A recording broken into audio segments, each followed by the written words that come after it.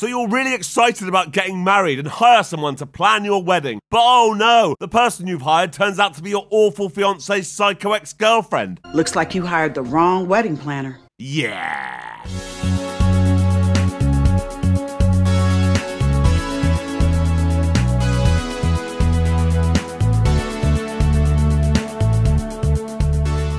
I'm Jay Harangue and I've wasted hours of my life watching terrible films. You should subscribe. This is Ashley and she's the main character. Hi. She hears an intruder in the house, so her awful fiance Brad goes downstairs to check. The intruder has escaped but has left the door open, so they call the police. In walks Detective Jones, played by Queen of Lifetime movies, Vivica A Fox. Hi. She's like, yeah, you probably just left it open. Oh.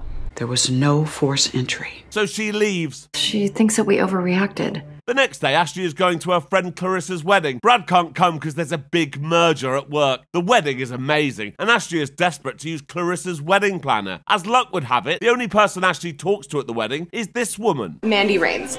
I'm the wedding planner. So Mandy gives Ashley a card. Cut to Brad at work. In walks his boss, Ms. Johnson. The actors who play Brad and Ms. Johnson are two of the worst I've ever seen, yet by no means the worst in this film. Thank you, I appreciate that. But more on that later. Ms. Johnson is like, I know you're getting married, Brad, but focus on work. Leave the planning to your wife and the wedding planner. And he's like, yeah, okay. That night, Ashley tells Brad that she's found a wedding planner, and he's like, good, because I need to focus on work. The next morning, Mandy is hiding in the trees outside their house and watches Brad leave for work. She has an appointment with Ashley this morning, but for some reason she didn't want Brad to see her. Well, we do know exactly why, because the alternative title of this film is My Deadly Ex. So that's any surprise ruined before you've even pressed play. Yep.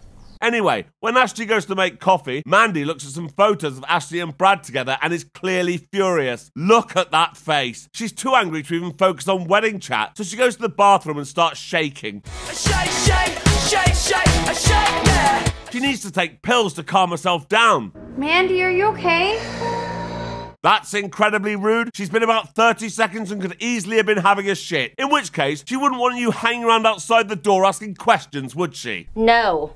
When she comes out, they start planning the wedding, and Ashley tells Mandy they want it at a church. I never realized Brad was so religious. Somehow Ashley hasn't twigged, so they finish their consultation and Mandy leaves. That night, Ashley's telling Brad all about it in what they're pretending is a restaurant, but it's clearly just the corner of a room. They've tried to cut it with stock footage with an actual restaurant, but it's fuck obviously shot at their house. Then there's this waiter. And dinner is served. What? What sort of waiter says that, then stares weirdly at the customers?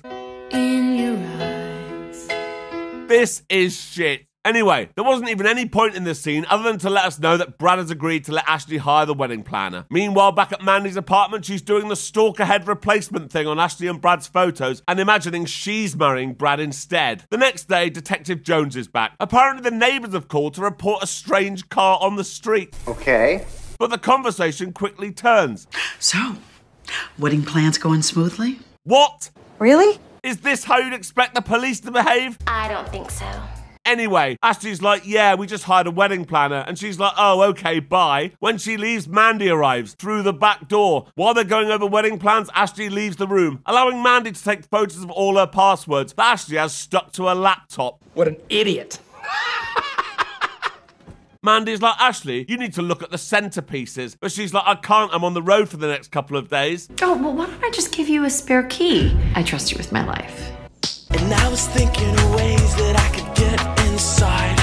On her way out, Mandy makes her plans clear to the audience. You don't have to type all that out. Anyway, the next day, Mandy is back hiding in the trees. When Ashley and Brad leave, she goes into the house with the centerpieces. Oh, and she's also downloaded the contents of their hard drive and placed a hidden camera in their bedroom. Later that night, Mandy uses the cameras to watch Ashley and Brad, and then they bang. Although we don't see Mandy rubbing one out to the footage, it's certainly implied. The next day, Mandy is coming round for a meeting with Ashley and Brad, but Brad needs to go for a run first. When he gets back from his run... Hi, babe. You must be Brad. Even though he obviously knows who she is, for some reason he says nothing about it and goes upstairs, but he's clearly worried about something. Ashley needs to cut the appointment short as she's getting a migraine. Poor thing. So Mandy leaves, but watches Ashley go upstairs through this stained glass window. Later that night, Ashley asks Brad why he was being so weird around Mandy, and he still doesn't mention knowing her. I'm sorry, I don't know what came over me. So clearly Brad has something to hide. The next day at work, he starts doing some digging on Mandy and sees that her business is registered to this big house. So he goes round there. Nobody answers the door, so he lets himself in. All right. This woman comes down and she's like, "Fuck you doing in my house?" I'm Brad Curtis. You better have a seat. She's like, "Mandy used to live here, but she's mental. She said you were a fiance, but then I found out her entire life was a lie, so I kicked her out." She tells me if I tell anyone about this that she'll kill me. Oh, dear. The next day, Ashley is meeting Mandy for cake tasting at this bakery. Again, I'm pretty sure this is actually their house. Brad is watching them from the hallway, I mean another part of the bakery, and follows Mandy to her real home. What the hell you think you're doing, Amanda?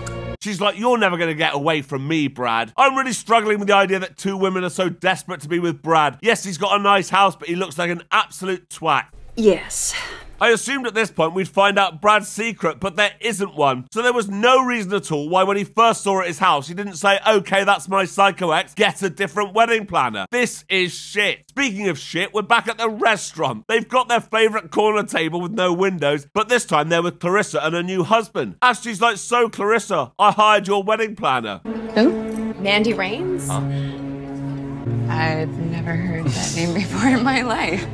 But you're kidding, right? And dinner is served. No, the waiter wasn't actually there that time, but he's too good to just make one appearance. Yeah, you're right. You're absolutely right. So now Ashley knows Mandy's been lying, and when she gets home, she's about to call her. But Brad finally decides to tell her what's going on. She was my fiance. Oh my God, what? She's out of her mind, I'm telling you. Ashley's like, "Why didn't you say anything earlier?" I didn't think it was relevant. What? Relevant? I'd say that's pretty relevant. Yes. Unbelievable. In the morning, all is forgiven and Ashley is ignoring Mandy's calls. She decides to tell Detective Jones what's been going on. Detective Jones is like, "Yeah, nothing we can do without any proof." And the next day, Ashley gets a call from her mum. Hi, Mom. Oh, Mom. What are you talking about? What email? What? Send me the email. That's right, the email's been sent to Minister O'Brien. Well, I just don't understand how she got my password in the first place. Really? It's literally sellotape to your laptop. You little whore. Oh yeah, and Mandy's also sent the email to all Brad's colleagues and clients. I had no choice but to suspend you without pay, I'm afraid. So Brad gets home and he's livid. Those pictures were on our hard drive. I'm gonna call Detective Jones. So they go to the police station. And here's where we meet Jules, the forensic expert, another appalling actor. I found your problem. Does anyone know what a keystroke logger is? Yes, of course. These programs are designed to run secretly. You should change your passwords. But as far as finding out who did it, that's a lost cause. Oh. Detective Jones is now convinced that she has enough evidence to speak to Mandy. Good. But when she goes to her apartment, the maintenance guy says she's moved out. Back at home, Ashley and Brad are talking on the sofa, and Mandy is watching through the window. The next day, Brad has a job interview, and Ashley is going to wait at home for the locksmith. Speak of the devil. Yep, here he is, the happiest and most over-enthusiastic locksmith ever. New lock on the front door and one on the garage, is that right? That's right. All right, easy enough. I wonder if there's anything else they might want. We'll get the lock changed for you, no problem. But if I were you, I would think about getting a security system. My wife and I just got one last summer. They hook right up to the emergency services through the internet. Affordable, easy to use. Great, I have to go on. He finishes the work pretty quick and gives Ashley the new keys. Remember what I told you about that security system. That's the best investment you'll ever make. For me, the locksmith is worse than the forensic expert and the waiter. Let me know in the comments who you think the worst actor is. That would be wonderful. Thank you. Unfortunately, when the happy locksmith gets home, Mandy is at his house. When he's in the shower, she stabs him and takes a new key to Ashley and Brad's house from his toolbox. That night, Ashley has fallen asleep on the couch and Mandy is watching through the window again. She lets herself in with her new key and wakes Ashley. Hi. She's like, "Brad's mine, not yours." Ashley tries to run away, but Mandy's brought chloroform. When she's out for the count, Mandy hears that Brad has tried to call Ashley, so she uses her phone to text him saying, "Sorry, I was asleep. Got a migraine and going to bed. Be quiet when you get home." Mandy then drags unconscious Ashley upstairs to the spare bedroom and ties her up. How impressive. Brad gets home, has a drink, then sneaks quietly upstairs to bed where he thinks he sees Ashley under the covers. Hi, Brad. Luckily, Ashley has managed to untie herself and grab the hammer from the spare room drawer. Come again? Apparently, that's where they keep it. Oh, I see. They call Detective Jones, and when she arrives with this weird policeman who walks like he shat himself, Mandy has gone. Looks like you hired the wrong wedding planner. Yeah. At an unspecified time later, Detective Jones has called Brad and Ashley to her office. The police still haven't found Mandy, but she's got something else to tell them. Found something in your bedroom. It was a hidden camera, and it was pointed at your bed. She just wanted to watch what we were doing. And dinner is served.